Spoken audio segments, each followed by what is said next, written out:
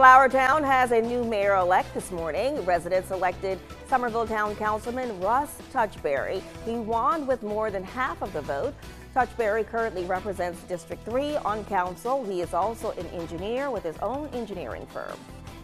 Democratic State Representative Dion Tedder has won South Carolina's Senate District 42 seat. A landslide victory for Tedder as unofficial results from the South Carolina Election Commission show Tedder with 82% over Republican Rosa Kay's 18%. Residents on the Isle of Palms have spoken. They voted to not limit short-term rentals on the island. This is a story News 2 has been following for months, and the voters seem to have made their choice on what to do with this contested issue.